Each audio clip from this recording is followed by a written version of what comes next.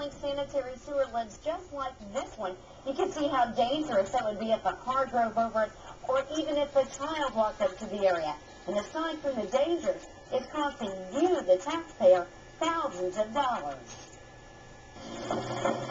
Manhole and storm sewer lids in this West Side neighborhood are disappearing. That's crazy. It's been going on around the 3600 block of West North Street for the last week or so. It's a lot more difficult to get up. Those can go anywhere from, 75 to 100 pounds at times. The Department of Public Works is trying to keep up and keep people safe by marking or covering the storm and sanitary sewer openings until the lids can be replaced. What do you think is happening to the lids?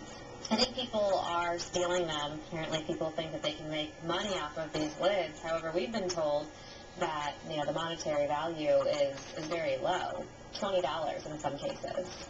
At least 4 manhole covers are missing right here in this block around School 67. The school did not want to comment, but IPS says they did notify the city. Parents are mad that someone is taking the lids. The kids could accidentally fall down into it, and it's very wrong. DPW says it would be dangerous. The sanitary sewer in the middle of the street is about 12 feet deep. The city is now also dealing with the cost. If the lids can't easily be replaced, DPW says it will have to bring the inlets, basins, and sanitary sewer structures up to today's national standards.